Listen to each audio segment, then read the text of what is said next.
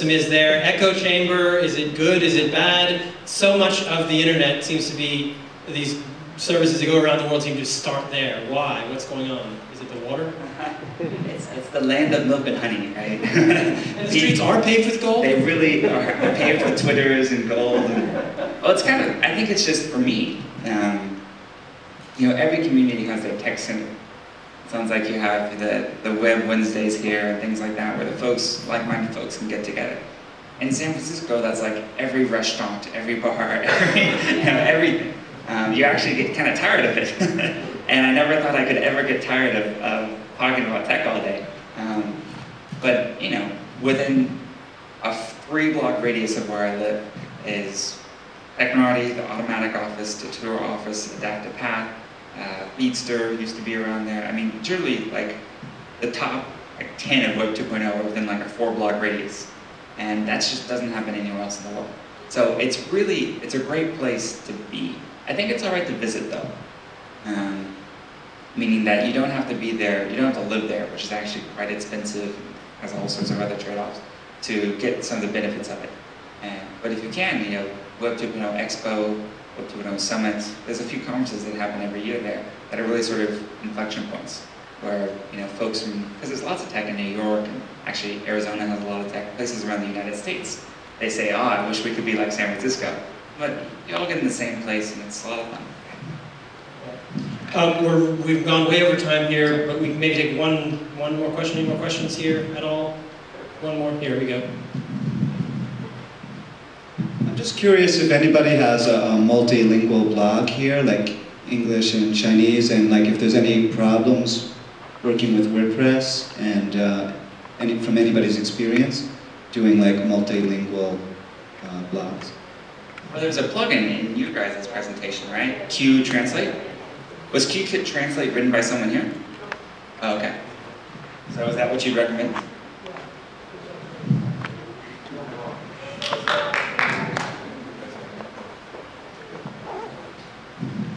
English? If you can, it's okay. My English is bad, so I try my best. Okay. Okay, actually you can use the Q Translate. After you install the Q Translate, you can see, you can set, you can see 3 fields in the prose. You can choose, for me I choose the traditional Chinese, simplified, and English. So you can click, Yeah, I saw your presentation before, so yeah. I can kind of imagine what you were talking about. Actually, you need to create different prose. It cannot automatically translate for you. You need to prose your English and Chinese. Right. Yeah. Right. Just create one more post from your. So it's a dual post, or how does it work actually? Do you choose language at first, or you click on the individual post to get it? I'm not talking about like automatic translation. I'm talking about if you want to run a blog with the same content but in 2 languages. Yeah, okay. Okay. He will add another at the end for English. Okay, cool. Thanks. Okay, well, I think that's sort of a good. Sorry, go ahead. Oh, I hadn't seen Q Translate for today, but I checked it out during the presentation. It looks really nice. I think it's a good symbolic moment to be coming to the end of this interview, because it was the actual community dealing with the community, with you watching. But I have one more question. And that question was somebody raised earlier on, which was all of your editions of WordPress are named after jazz musicians. What's going on there? Well, in a former life, I was also a jazz musician. That was sort of how I got started programming. I would actually barter with jazz musicians in Houston. I'd make them websites in exchange for lessons. How are the lessons going? Oh, well, that was a long time ago.